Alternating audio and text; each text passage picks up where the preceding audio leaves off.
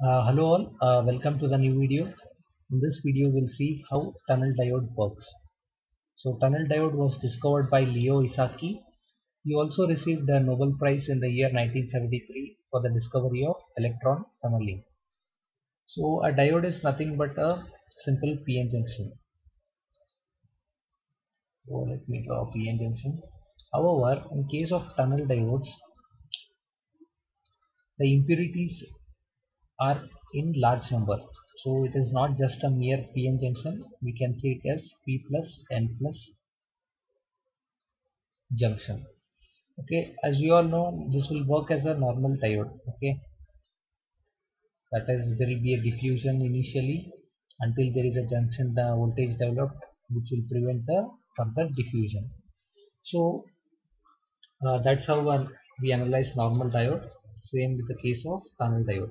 However, what makes it as a special case of diodes is the IV characteristics. So we'll soon see the IV characteristics of tunnel diode and how it different, how it will be like a different type of special type of diode. So we'll see that all in the video. So coming to the tunnel diode, you should know the following two characteristics of the tunnel diode. The impurities will be very large in case of tunnel diode, and also you know that whenever the PN junction is forward biased, the junction width decreases. So that's how a normal PN junction works. Same with the case of tunnel diode.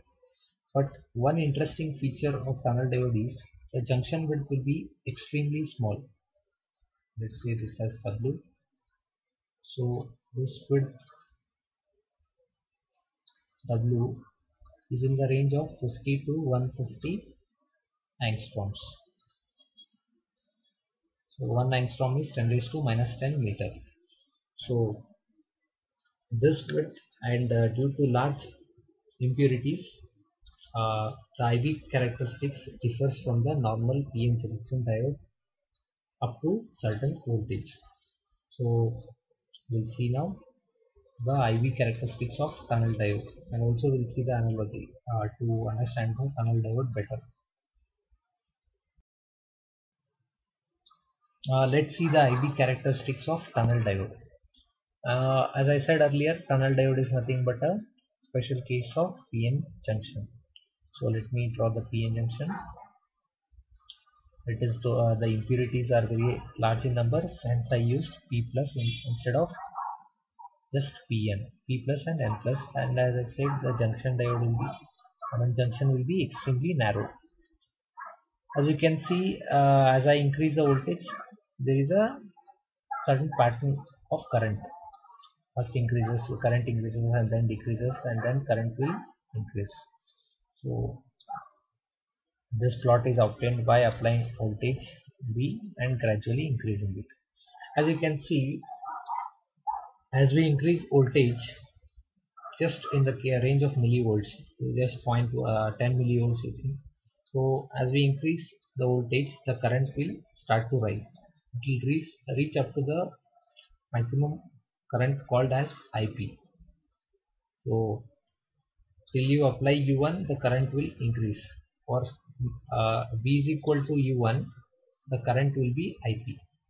So if you apply voltage greater than U1, if V is greater than U1, the current will again decrease, and it will reach up to say IV. So these are the terms used in tunnel diode. Up to certain voltage U1, the current will start to increase and it will reach the maximum, that is called peak current. And if you increase voltage greater than U1, the current will fall. So it will fall and it will reach some minimum value called valley current. So if you say at U2, if applied voltage is U2, this is the minimum current reached in the tunnel diode, that is called valley current. So if V is greater than U2, it will follow, current will start to increase. So that is how the characteristics looks like. So This, as you can see, after U2, the characteristics resembles that of normal PN junction. So in case of normal PN junction, we all know there will be some certain barrier voltage, say 0.7 volts or something. So if you apply voltage greater than the barrier voltage, the current will start to increase. Before that, there will be some negligible current carried by minority carriers in the diode. So that is how PN junction works. This is normal diode. So as you can see, the tunnel diode exhibits its special characteristics, plus it also exhibits normal diode characteristics after U2. So we need to understand why it exhibits this type of special characteristics. So in order to understand that, we need to understand what is known as electron tunneling, and also we need to understand the physics behind the tunnel diode. So we'll see now with the help of energy bands. So before understanding what goes inside the tunnel diode, we need to understand the band diagram of tunnel diode. That is, it is not a normal diode is PN junction. However, tunnel diode is P plus N plus junction because large number of impurities. Okay. So whenever a semiconductor is doped with large number of impurities, it will no longer act as a semiconductor. It will become degenerate semiconductor. So degenerate semiconductor. A degenerate semiconductor means it will act more like a metal. More like a metal. So there is something called as P type, P plus type, and this is N plus type. So when we sandwich these two, P plus type and N plus type, we'll get tunnel diode. So in case of band diagram, that is it will depict the different energy levels. There is something called as conduction band, and there is something called as valence band. So same goes with the N plus type. This is the conduction band and this is the valence band. So what happens when we join these two types? This conduction band will touch here. This is the valence band. So as we all know, for P type, the Fermi level will lie close to valence band. Since it is P plus type and the semiconductor is no longer as our semiconductor, it became more like a metal, the Fermi level will go deep into the valence band. This is the Fermi level of P plus type. Let's say it has EFP. So let me tell you, this is band diagram of tunnel diode under zero bias. That is, no external voltage is applied. Then this is how my band diagram looks like. So in case of N plus type, the Fermi level will no longer lie near the conduction band, but it will lie deep into the conduction band. Because my Fermi level lies here. So let me call this Fermi level as EFN. So for tunnel diode under zero bias, EFP is equal to EFN. Okay. So these are the electrons. However, note that there is no current flowing under this case. Okay, there will be small current, but there will be a negligible. So this is my point in the graph here. I am here now under zero bias. That is how my band diagram looks like. So this is the band diagram on the right side, as you can see. So as voltage increases, the band diagram of N side, it will shift upwards. Okay. So this is the band diagram. It will shift upwards. So it was here, right? Let me draw it. This will shift upwards. it will shift somewhere here, but still there is overlap. Okay, so what happens in case of tunnel diode is, see, usually how any diode works, there is something called barrier potential. This is the barrier potential. Electrons lie here. If our applied voltage is greater than the barrier voltage, it will cross here and then it will conduct. So that's how normal diode works. But in case of tunnel diode, what happens? It will see the path here. As you can see, there are a lot of holes here. So these electrons over here, they see a way to go to this level, to occupy these spaces.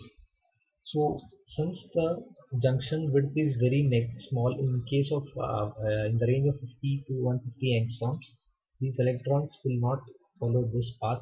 I mean, they don't have enough voltage to follow that path. What they do, they follow this path. This is nothing but called called as electron tunneling. Electron tunneling. So I've made. So we saw that for electron tunneling to occur, the valence band of p type and conduction band of n type should overlap. So as you can see in the figure A, both are overlapping under zero bias. However, there will be negligible current.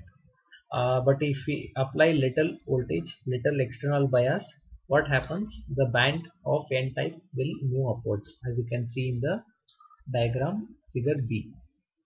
So even if the band of n type moves upwards, we can see that there is still overlap between conduction band of n type and valence band of p type.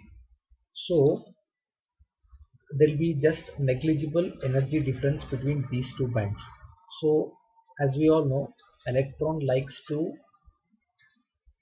go to the it will see the holes, like it will see the gaps in the valence band, so it will jump to the valence band with very less energy. So this phenomenon is called as electron tunneling. As you can see here, figure A and this diagram will point to this 0 volts. So under 0 volt the current will be less.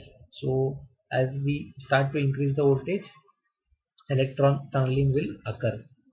So the current will increase up to the maximum peak current IP.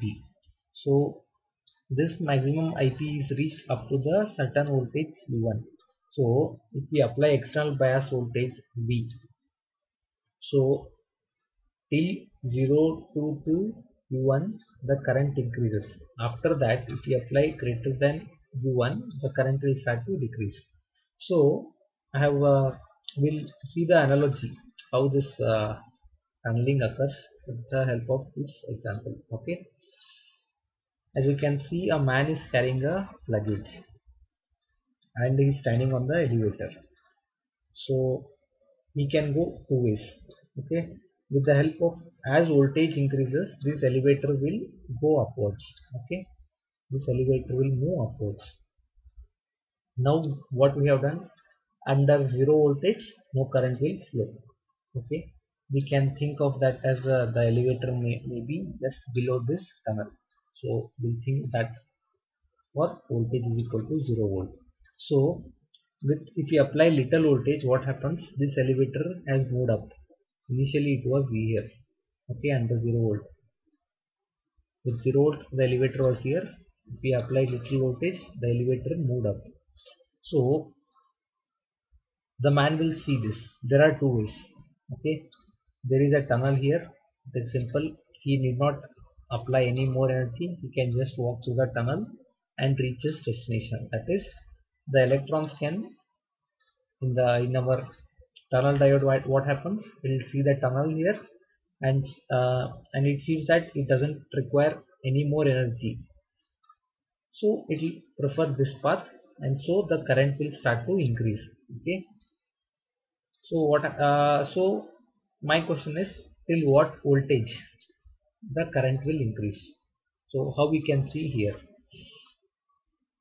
as you know, as here the man, at least he cannot climb the hill because he doesn't have that much energy, because we haven't supplied that much voltage, and the elevator is here. So what happens, the current will start to increase because the man prefers this path, that is through the tunnel. So as we increase voltage, what happens in this case, the elevator will move upwards.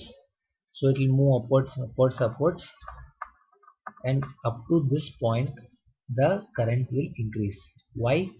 Because till this point there is overlap between conduction band of n type and valence band of p type. So in this case, think of this tunnel as valence band of p type, and a man standing on an elevator can be thought of as electrons in the conduction band of n type. So this tunnel is nothing but valence band of p type. So as long as these two overlap, there will be a current flow. How? Through the tunnel. So that's when the current will start to increase. Okay, means there is a proper current flow. As we apply voltage, more current will flow. Till what time? Till U1. It means if at U1 is the maximum voltage, external voltage, at which both the valence band of p type and conduction band of n type will overlap. This is the maximum point, and in this diagram this is the maximum point. So for voltage is equal to Q1, both these are overlapping, and this is the maximum current flow through the tunnel diode. Okay, so what happens after this? If we further increase the voltage beyond U1, as I said earlier, this elevator will go upwards. So it will move up, it will go here. So now the man on the elevator is in tricky situation. He cannot go through this tunnel since there is no more overlap, and also he cannot cross this, he cannot climb the hill because he doesn't have that much energy. The elevator has stopped here. He cannot just jump there because he doesn't have that much energy. So at this point what happens, that is from this point to this point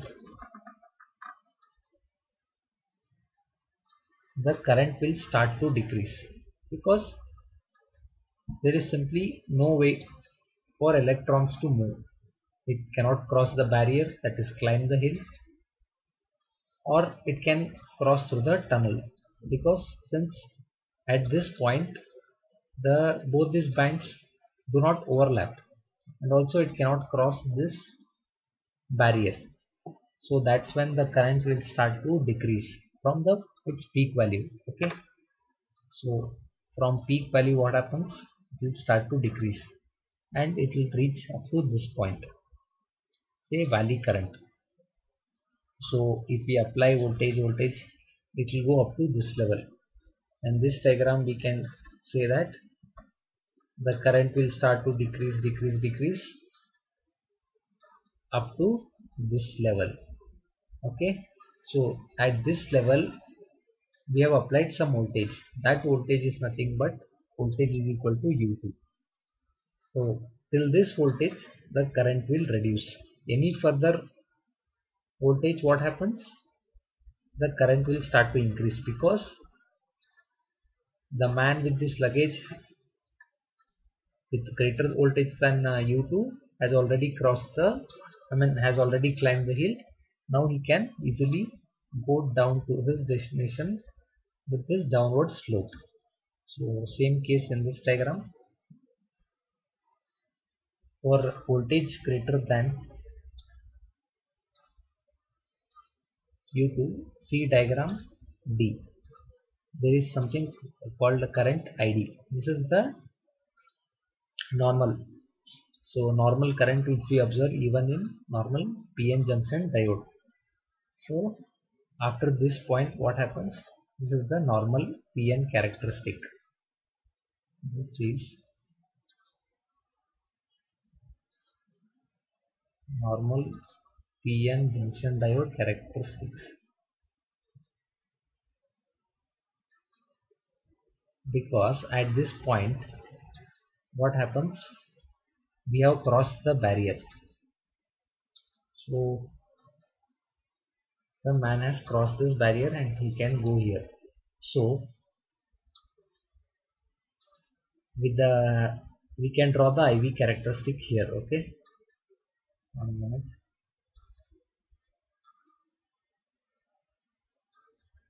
Excuse me.